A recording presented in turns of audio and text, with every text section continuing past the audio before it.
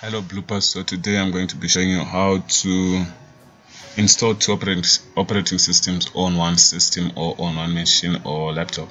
So the first thing that you need to do is to go on an official website and download Oracle VirtualBox. This will allow you to run a virtual machine inside your machine. Yay!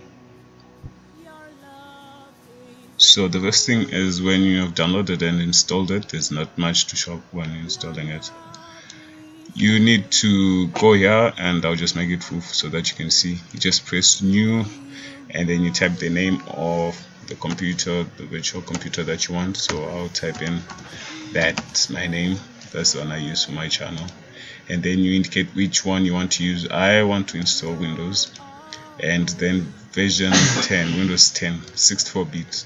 You have to select one that's portable with your host machine, which is the actual computer that you're using, and then you press next. This is the amount of RAM that you can put. If you want, you can increase it up to there, but I'm okay with just 2 gigs of RAM, so I just press next. And then here you want to select create a virtual hard disk now.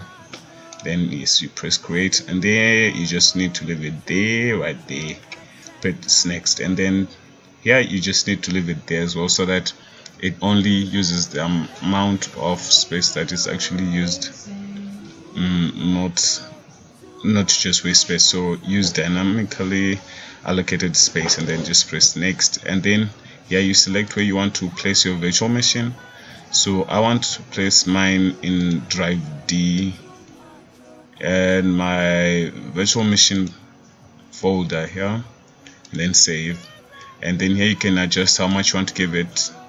If you want to give it 2 terabytes, but I just want to give it about 17.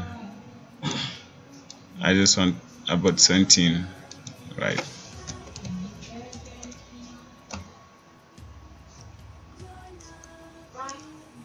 Right, 17 gigs there. Then I'll press create. So now when you press create, if you press detail, you see the specs of your virtual computer there. So what you need now is to install.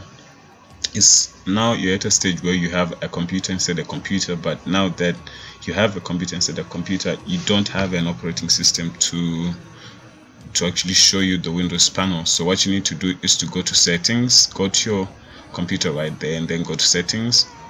And then what you need to do is to go here and go down to systems. If you need to adjust the memories there, you can go there. If you need to adjust the video memory, go there. If you need to adjust the storage, go there. So now we want to put the operating system. You go here where it says empty, and then you need to press this icon here, this little icon here, and then you need to go choose host. So let's see, let's say you choose right there. So you then navigate to where you stored your ISO file, which you need to also download before all this. So you select it and open. I got mine at getintopc.com, and then let's see, is there anything else that we need to adjust? Nothing really, nothing. Let's see.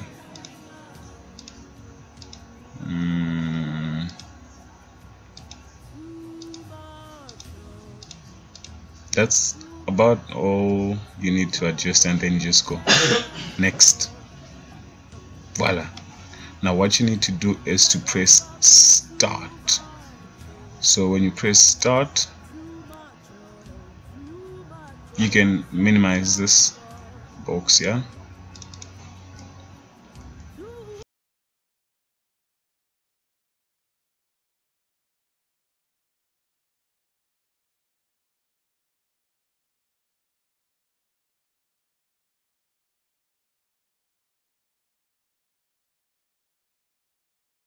So yeah, now you are installing your Windows there.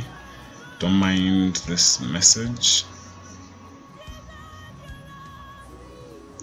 Now you can maximize this, and then you can choose which language you want, and then install Windows normally as you would on any other machine. I like the UK kind of keyboard. and press next, then install, and then just wait for it to start up.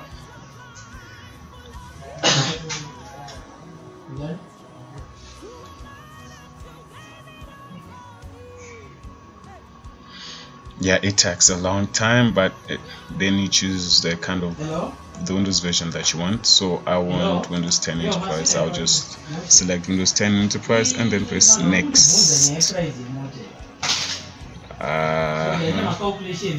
Now you need to accept the terms and conditions just like you would in any other, and then install it in this drive that we have given 17 gig right there. If you want to partition it, you can go on and partition, but for me that's enough, so I'm just going to say next. And then we will be back when it's done. So I'm going to cut it just a little bit and then we'll continue from there. Then you just have to let it roll until it's done. 87,000.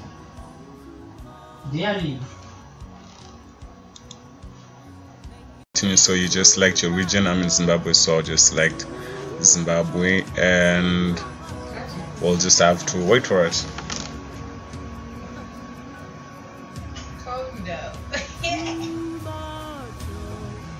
Of course, I like the UK keyboard style, and we're not going to add a shortcut keyboard, a second keyboard layout, so just skip it for now for the sake of time.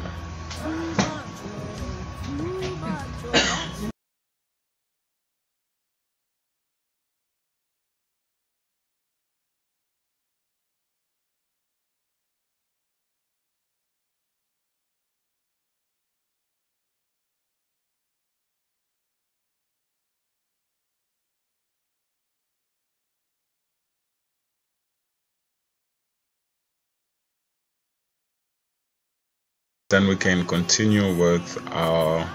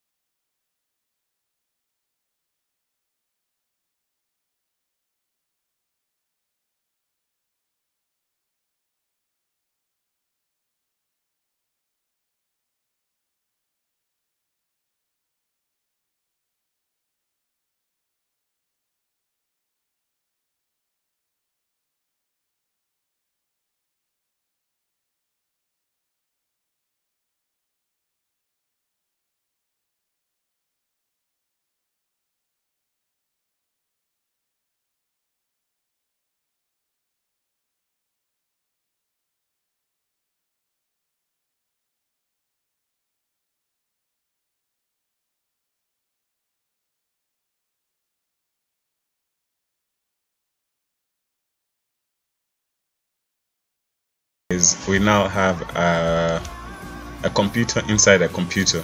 So just to prove that, we will do this. Let's scale it so that you can see the CPU and then scaled mode and switch. See, now I've got my desktop here and I've got another desktop here, two computers on one. So this one is running Windows 10 Home Edition, if I'm not mistaken. This one is Enterprise Edition, and we have done it. So we can go on and see a lot of stuff. So I will just be using my hotkeys. That's Control F for the full screen, and let's try use this thing.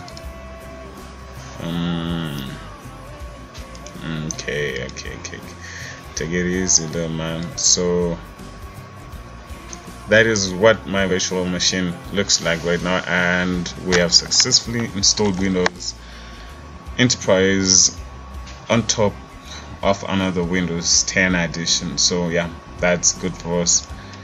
You can eject this if you want and do a whole bunch of stuff there. So I hope you guys enjoyed today's tutorial, and let's skip it. Said this is going to be the machine that I'll be using to do most of my tutorials on. I won't be doing it on my actual machine just for safety reasons and stuff like that. So thank you guys for hanging around. It's been quite interesting. Please subscribe, like, and comment. At least say something or do something. Just use one of the buttons that you're seeing there. It makes the whole thing interesting for me. Thank you guys. See you next time.